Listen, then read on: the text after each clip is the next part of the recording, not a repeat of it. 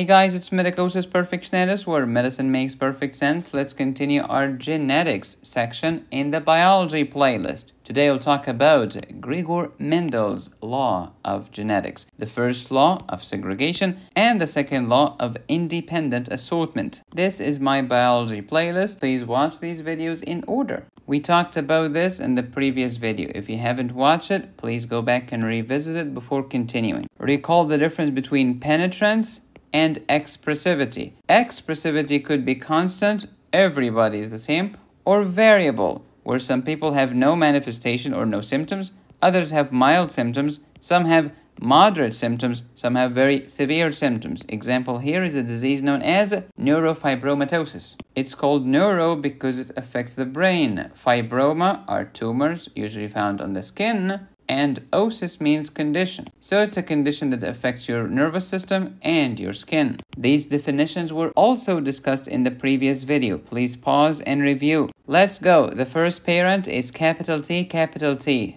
dominant and homozygous. The second parent is small t, recessive and homozygous. Now let's match. You take the first one from here with the first one from here, and then the first one from here with the second from here. And then you do the exact same thing with the second gamete. The first with the first, and then the first with the second. And you get these. As you see, all of them are heterozygous. But since the capital T dominates over the small t, all of them are what? Tall individuals. 100% of the offspring will be tall, like the dominant parent. If you don't want to do it this way, you can use the Punnett square. Gregor Mendel's law. What's up, Greg? How are you doing? Listen, my son, and you shall hear of the laws and tenets which I pulled out of my rear. First law, aka the law of segregation. What is that? Well, each gene may have alternative forms. I know, the alternative is the allele. AL with the AL. One from mommy, one from daddy, right? Exactly. And then suppose that this is your daddy. Okay. Having a cell with 46 chromosomes, like a spermatogonium. If you want this to divide to sperms, you will find N and N. One allele goes to this gamete, the other allele goes to the other gamete. One sperm, here's the other sperm, i.e. the two alleles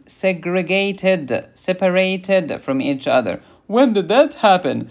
During meiosis. Which phase of meiosis? Anaphase 1, the phase of disjunction and non-disjunction. Hey Medicosis, what if the two alleles are different? One of them will be dominant, i.e. fully expressing the characteristic into the phenotype.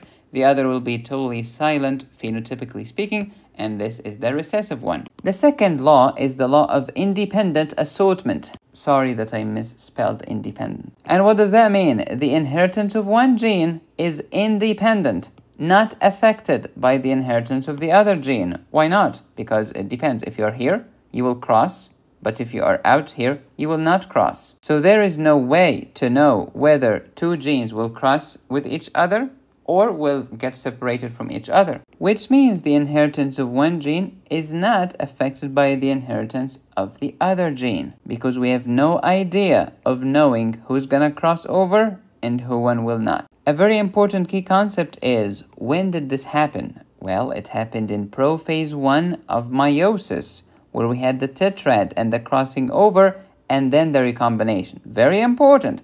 So the first law is by anaphase 1, but the second law is through prophase 1. Big difference. By the way, I have a video about meiosis here on the channel. Please watch that video to learn more. Let me just remind you that this is meiosis. You see prophase 1? Yeah, which explains the second law of Mendel's, the law of independent assortment. You see this? This is anaphase 1, where we are segregating. So this is the first law of Mendel, the law of segregation. It is very important to understand that this happened during prophase 1 of meiosis, and this is responsible for the second law of Mendel, the law of independent assortment. And again, here are the steps of meiosis 1, which were discussed before. Please pause and review. Prophase 1 is recombination. This is the second law of Mendel. But the disjunction, anaphase 1, is the disjunction, separation, segregation. So this is the first law of Mendel. Anaphase 1 explains the first law, but prophase 1 explains the second law. And that's about it. Please pause and review. Don't forget that both laws increase genetic diversity, which increase the ability of the organism to adapt. If you like this video, you'll enjoy my renal physiology course on my website, medicosisperfectionalis.com. I also have a surgery high yields course, also at medicosisperfectionalis.com. We shall continue in the next video. Please subscribe, hit the bell, and click on the join button. You can support me here or here.